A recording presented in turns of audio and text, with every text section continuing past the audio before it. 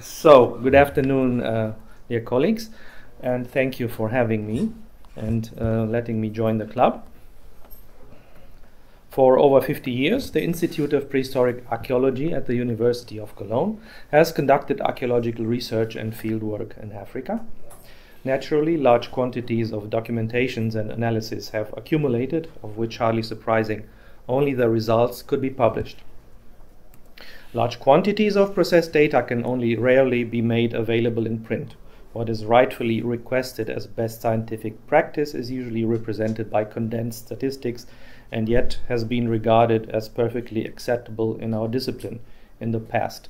These are the books printed in our own edition. Well, this is not the place and time to debate about the philosophy of open access. However, it is our understanding that by now the remaining choice of action is whether to join in shaping the standards of future data management or wait until others will do so.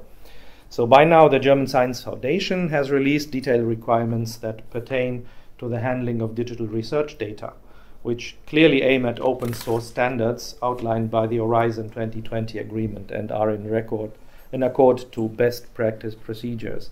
It seems almost obsolete to quote. Yes, this was our plan of action. We'll see how far we got. The recently published European Council statement that aims at unlimited open access publishing for publicly sponsored projects will hardly be the last novelty we can expect in the realm of digital data management. So, over the last 50 years, initially visual accessible documentation on analog media has evidently expanded to include digitally genuine and computable data, for instance, sensor data. Back in 2012, we started the African Archaeology Archive Cologne. The project's second phase has recently ended. I am kind of the backburn.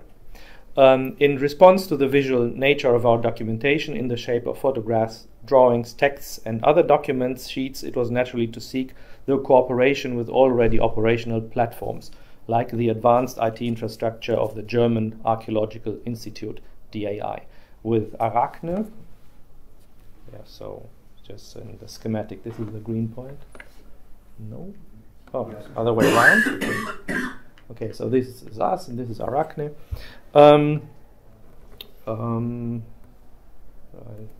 Yeah. And the digital image repository and object database at its core. Further DAI digital tools include Xenon, the bibliographical platform, and the iDAI gazetteer for geographical reference. Bonus on top of it is the option of importing whole machine readable books, articles, and grey literature, as well as linking digital research data made accessible through the IANUS repository. So 5 decades of progressing research on disparate subjects naturally generate a multitude of data models and documentation concepts. Special care was therefore given to devising an overall data model, with the additional bonus that future research can be made to fit. The ARACHNE object database allows for a large pictorial input with a constrained amount of metadata annotation, and on the one hand, and a broadly structured object database that takes advantage of the interlinking options of the other platforms of the iDAI-world on the other hand. So please allow me to illustrate this. This was our old page, and we had only pictures. So this is the picture view.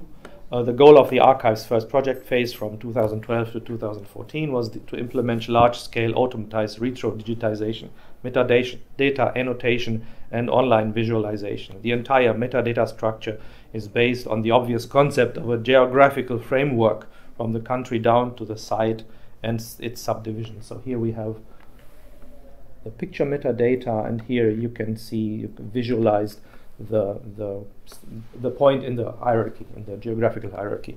But this is the old site. So consequently, I will now sketch the configuration of the interlinked online platforms. I made a small tutorial screen caption. So obviously, let me check. Okay, so obviously the three axes of accession are bibliography, geography, and semantics. We shall start with the latter. Let's see how it works. Oh, no, it doesn't. What's the problem? Click that. No. Okay, so we will. As we are dealing, as rock art is much nicer to look at, I'll exemplify with the Brandberg in Namibia. So the average user will probably know the archive, AAArC, and hopefully find our project page on the university site, which is linked with the project page on the hosting platform.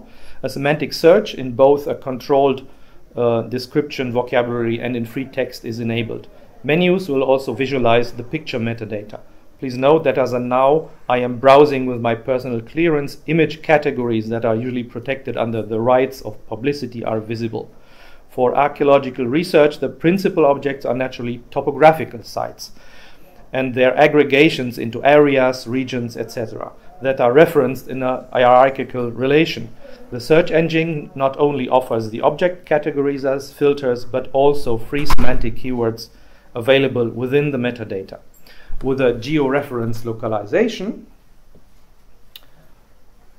that was on cue, it is only natural to offer a gazetteer for geography-based research, which for thoroughness also incorporates geonames, IDs.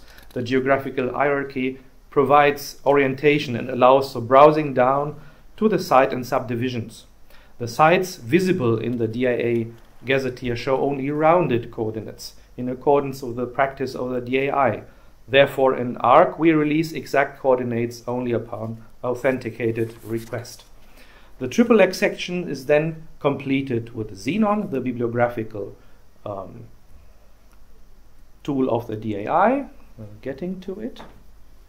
It's linked on, yes, here we are.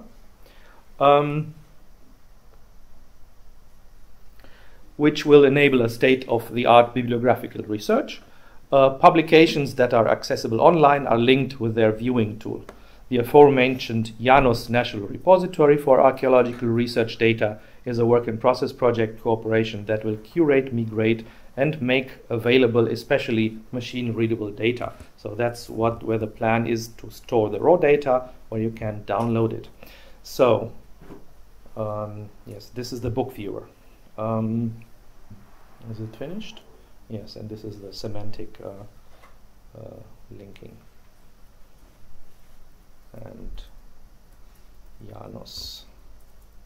No, not yet.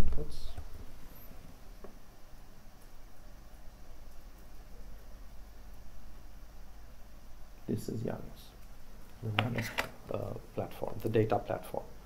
Okay, I'll stop the movie now. Okay, so what is the use of this all, is the legitimate question that might come up. Our intention is to provide access to research data with a low access threshold through digital platforms that initially address the traditional visual perception in humanities, but at the same time open up through state-of-the-art technology towards more sophisticated methods of research. So please let me close with pointing out a few issues specific to our object of research: the tangible and intangible heritage of the African continent. African archaeology might have passed the stage of cultural imperialism, yet we are still meddling in and exporting cultural heritage, an issue we are very protective about in our home countries. To give but a few examples, most of the books I showed you earlier are doctoral dissertations that until recently were required to be published in German, a language few people understand in the countries where the object of research originates. And usually we are taking advantage of the fact that more often than not in African countries, cultural heritage management is underfunded in comparison to the so-called Western world. We would like to propose to use the accessibility of digital tools and methods for returning the cultural values and findings of our research. And a very good example for such an approach is the cooperation between the National Corporation for Antiquities and Museums of Sudan and the DAI in digitizing the famous Hinkel archive for use with site management. And it is accessible through the same platform as AARC, the iDAI-world. So I hope I was only I was able to briefly sketch the method's goals and opportunities and problems, and I hope we have points to discuss. Thank you.